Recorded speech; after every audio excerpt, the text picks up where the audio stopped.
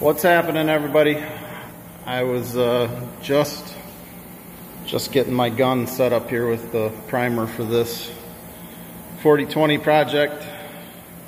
Figured I better do a video here on this step. So I got power washed, steam cleaned, got all the sand off of it from the dustless plaster, and then scuffed it all with a 3M scuffing pad. Blew it off. It's been sitting in here with the dehumidifier running for 2 days or day and a half now, and I've had the air conditioner running in here. It's like 90 some degrees outside, but just to take the humidity out. So now whenever I spray paint, this is the exhaust fan. So you put furnace filters in there so you don't paint the outside of the building. And then those two vents there and there are my fresh air, my intake air. So that gets you your downdraft.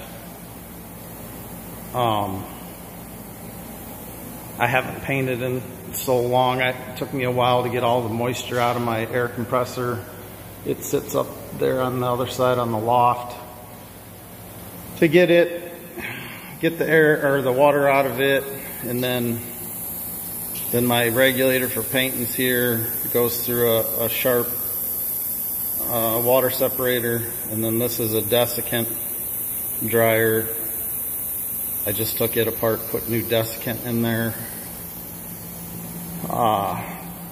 There's still, it flash rusted a little bit, which that's fine. It's mainly on the cast iron parts, because when you're down to bare metal, you use an etching primer. This is what I use. That kind of it bites into the steel on bare metal, because paint won't stick, doesn't bond to bare metal. So with the etch primer I use, it's 1-to-1. So when you mix it, if you put 8 ounces of primer in there, then you put 8 ounces of the etch primer reducer. My primer gun is a 3M setup. It's they call it the PPS system. So you just have these throwaway cup liners, and then there's the lid that goes on them. So you just mix up your paint, put one of those liners in here, put the lid on, tighten that up, and it just snaps right into the gun. It's real nice for when you're cleaning stuff up. You don't have to clean a cup up or any of that. You just got to clean your gun. If you paint even a little bit, this thing came from Harbor Freight. Here's the part number. It works great. I mean, for what it costs, instead of sitting and stirring a gallon of paint forever, just put it in there, hook the air hose up to it. Good to go. So I spray 2 coats. This stuff dries fast. Spray a coat, and you can almost start right over at the beginning again immediately. I spray 2 coats, and then you gotta let it sit for, 8 hours or so. I can't remember. It depends on the temperature. I'd have to look at the can. But so I'll spray the primer, and then I'll just spray paint the black on the axles so I can tape them off. Then the next thing will be the yellow, the center cast, and the front hubs, so I can spray them and tape them off. And then like tomorrow, I'll spray all the green. So that's where we're at. Get my all my side lights and stuff turned on here. Not that it really matters with the spray and primer. That's not the light switch, that's the fan.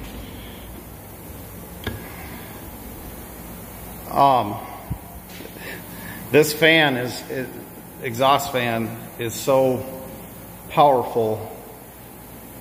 When you turn it on, it'll suck the garage door in on the tracks. You hear the door just go thunk. But I'll get to going here, and I'll show you once it's primed. What I use for a respirator, I'll show you. I use one of these. It's called Breathe Cool. So you got a hose hooked to that, and then this hose will all stretch into the paint booth. You can either put that outside. I put it right there and crack the garage door, like that door's cracked over there, because my paint booth's drawing air through here anyway, so I know I'm getting clean air, or fresh air. And then that hose hooks up to this, so you get fresh air. It works really good. About the safest way I've found. I don't like those cartridge respirators. I mean, they work, but all right, I'll bring it back whenever she's primed. All right, there you go. 2 coats of etch primer sprayed on it.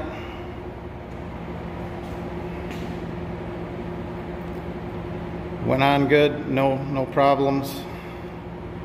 Got the air conditioner turned back on. Big barn fan running to dry it down, and like I said, after a couple hours here, I'll spray paint the black on the axles, and then maybe later on tonight I'll spray the yellow on the casts and the front hubs. The etch primer just really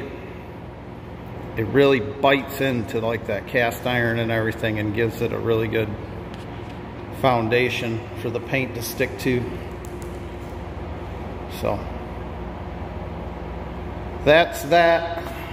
Here, I'll show you how easy it is with this 3M system. When you're done, you just pull that out of your cup. You don't have to clean that thing. And then the tip for this spray gun, you just like push 2 tabs in. Black tab on each side. And then I just put it in some lacquer for a minute and take a spray gun cleaning brush and clean the needle right there and this area here by where my finger is. And then this is the gun that I spray the paint with. I must have sprayed some white last time and not cleaned it up real good, so I'm gonna take my sharp gun apart and clean it, and I'll bring you back whenever there's more progress. The green that we're spraying on this tractor, I'm not using John Deere green, I'm using urethane. This is good paint. Nason Full-Thane is what it's called, urethane paint. So you got your activator, your hardener or accelerator, and your paint. And there's a special mixing procedure on this stuff. I'll show it whenever I mix it, but yeah, so 3 parts of paint, to 1 part of catalyst,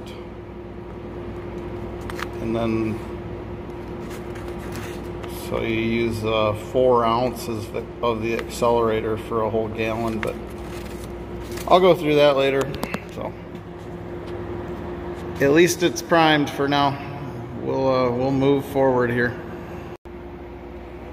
All right, it's the same day. It's just it's like 5 or 5:30 at night right now. So after lunch, I spray painted the black on the axles. Let that sit and dry all afternoon. So I've got them masked off now, so we can spray the yellow. As far as, so I'm just using John Deere paint here. The way I thin John Deere paint, I don't use John Deere's paint thinner. It takes forever to dry, so I use automotive reducer, moderate, like medium reducer for the temperature outside. I kind of do, it's hard for me to explain how I don't have like an exact ratio. So here I put 16 ounces of yellow paint in, then I added 4 ounces of reducer, and then I stir it up until I get the right consistency, like how it comes off the end of the stirring stick. I kind of judge how thin I want it, and then I use this hardener. So 1 pint will do a gallon. So like if you were mixing a quart, you'd put 4 ounces of this in, or you can do the math that way. But I haven't put the hardener in yet. And get this stirred up and get the hardener in it. I'll spray the yellow. See ya. What's up? It's hot. Picked a hot day to spray paint, but I'll see what I got done today.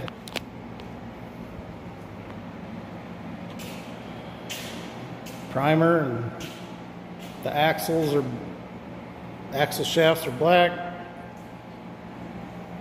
Got the yellow sprayed. So tomorrow morning, all the yellow will get masked off, and spray the green. When you're spraying something like this with so when I'm spraying the green paint, I'll start with like all the crap underneath. As long as you can get one good coat on all that stuff underneath, I call it good. But I start with the underneath, and the stuff you need to get up on a step ladder to hit. I'll do all the top of the motor and stuff, and then I'll start on the frame rails and the engine and whatnot. But I'll also paint.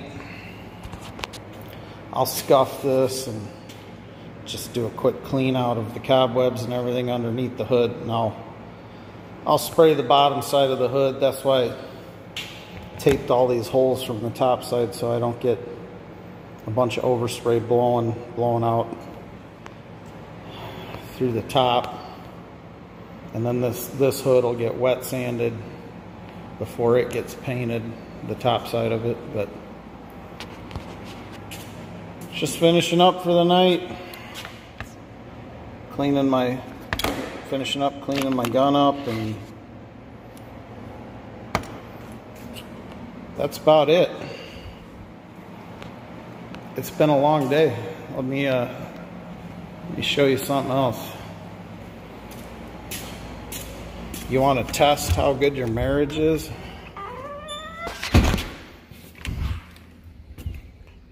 So I'm not a carpenter at all. Don't claim to be one, don't want to be one, but see the garden shed way over there with the unpainted sidewalls on it? Well, they were all rotten on the bottom because that didn't have gutters on it.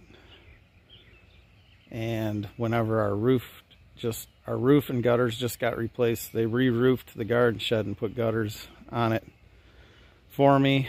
I told Mrs. G that I think we could replace those sidewalls, so I went to Menards and got the tongue and groove shed siding 4x8 sheets. Yesterday, Mrs. G and the boys ripped all the sidewalls off. I helped get them started, and then I had to go spray. And then today, me and Mrs. G and Jack re-sided both sides of that shed while in between me spraying paint here.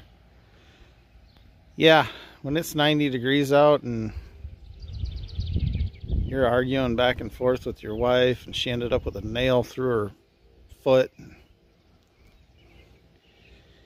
Yeah, but the shed looks great. A-okay. And I'm still married. So I'm gonna have to look to see how much I have for clips here, but I may have to split this into two videos. We'll do the spraying the green maybe in a second video. If so, thanks for watching, guys. Tomorrow's Friday. I think we're gonna go pick up that other piece of farm equipment that I bought. Probably be a video on that, bringing it home. So, oh, and I did make a skid steer purchase. Not the one I was demoing. That's all I'm gonna say. So, thanks for watching, guys. I'll talk to you later. Have a good one.